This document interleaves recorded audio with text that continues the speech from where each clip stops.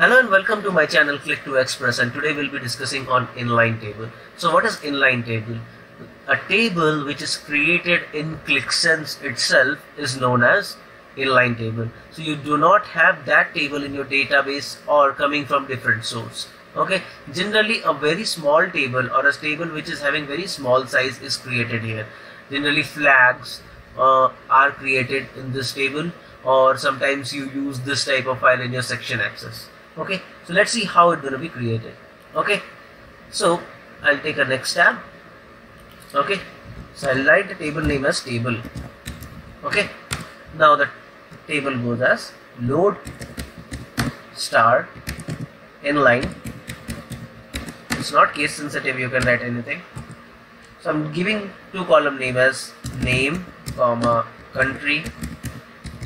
So it's not necessary that you have to give a space over here, but it is a good practice if you give a space and then the other column name, and then maybe like I am giving salary.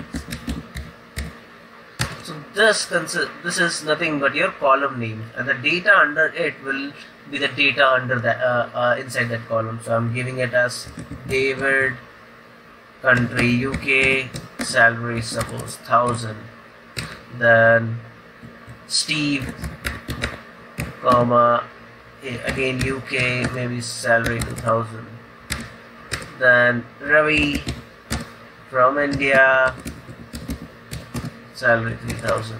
So anything on that sort. Then if you want to close the table, close the bracket, give a semicolon. That's all. If you load the data now, so you're gonna see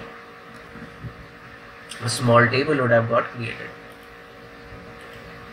So I want to show you the data model.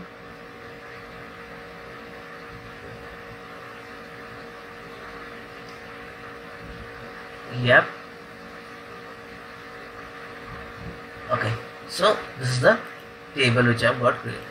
Okay, that's all. Thank you for watching this video. Subscribe my channel for more updates. Thank you. Have a nice day.